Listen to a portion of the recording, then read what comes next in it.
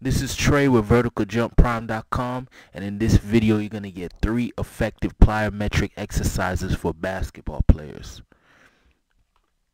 Plyometric exercises are great for improving your vertical leap and your athletic performance. They also help you increase your reactive strength, which makes you quicker.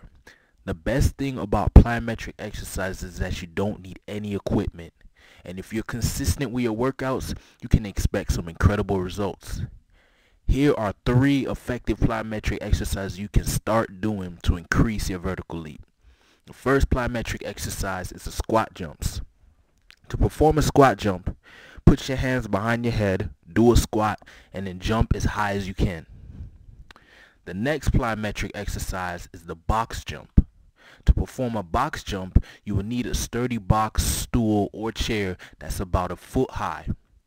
Step onto the box, then jump off onto the ground, and as soon as both of your feet touch the ground, jump as high as you can. The last plyometric exercise is tuck jumps.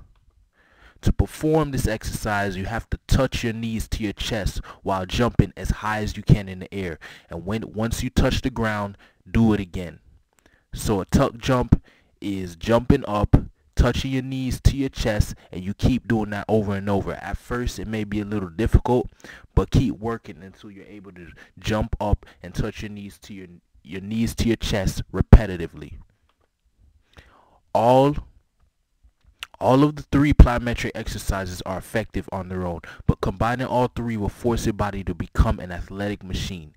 If you want to know how to add instant inches to your vertical jump, click the link in the description or go to www.verticaljumprime.com to get your free ebook that will show you how to add instant inches to your vertical jump and become a better athlete. Thanks for watching.